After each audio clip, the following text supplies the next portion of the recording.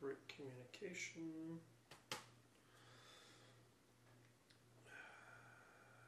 The executive office continue to assess developments associated with, yep.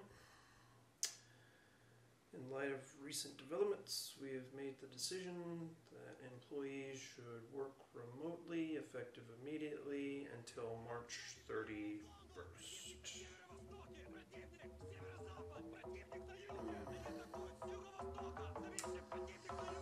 How do I boogaloo? Home. Ridiculous.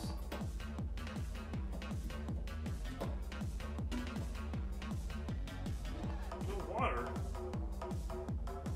Now do I boogaloo?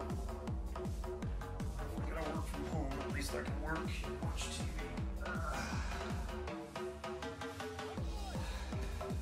Let's see.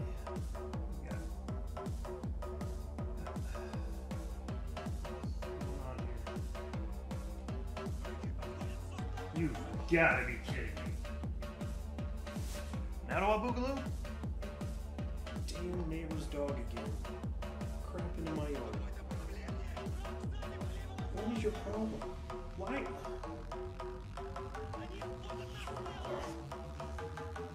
Now do I boogaloo? One of those days. Mr. Quiet.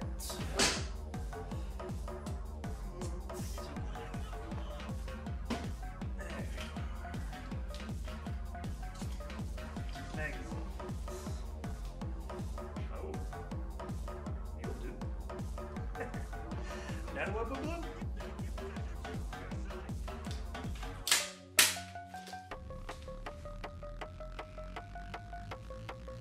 Now do I boogaloo?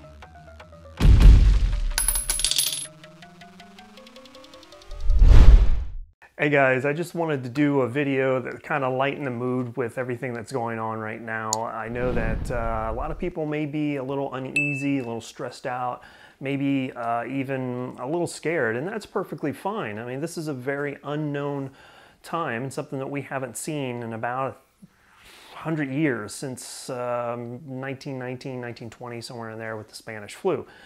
Now, with that being said, this is actually the time to really show everyone what the 2A community is all about. I mean, we should be a community, and unfortunately, I'm seeing a lot of people who think that they're a part of the community not act very communal, if that makes any sense.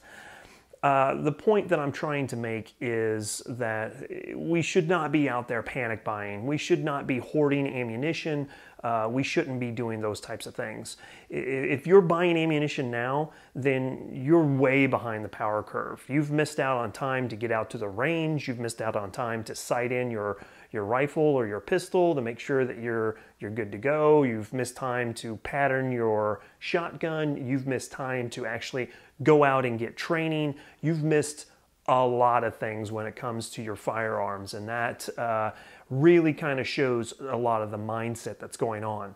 Not to mention we have a lot of companies out there that are taking advantage of the situation, and it's ridiculous to spend $900 on 1,000 rounds of 5.56 223. That is absolutely ridiculous. So, you know, shame on those companies. I think that is ridiculous that they would try to capitalize on something like this. One company is actually doing it again. After Sandy Hook, they did it. Now they're doing it again. So cheaper than dirt, you're dead to me. So, and have been for quite some time. I just wanted to reiterate that fact. But realistically, the question that we should be asking is, are we a community?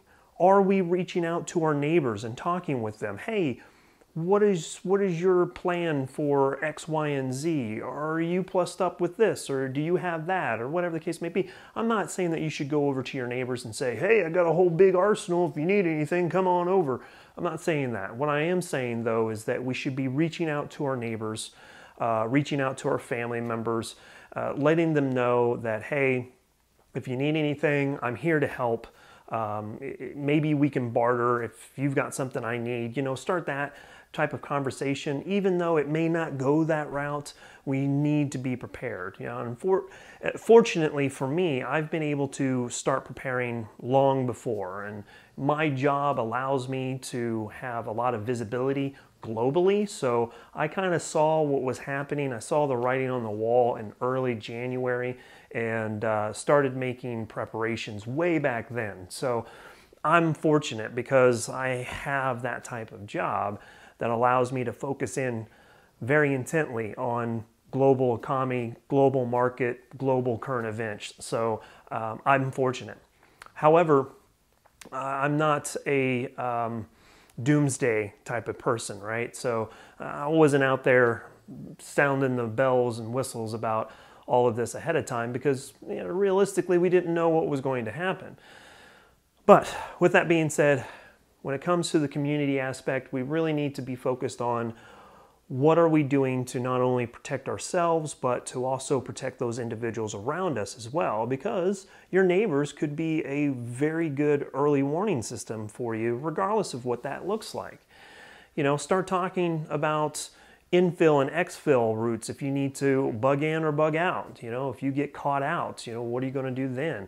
You know, are you taking precautions like making sure your gas tank is full, never gets below quarter tank or half a tank or whatever the case may be? Start having those conversations. Talk to your family. If you have family that's away from you, start having conversations about how are they going to get to you or how are you going to get to them if you need to. Those are the things that we should be focused on, not buying toilet paper because, you know, realistically, if that's what you did and you went out and got toilet paper, you're focused on the wrong thing, right?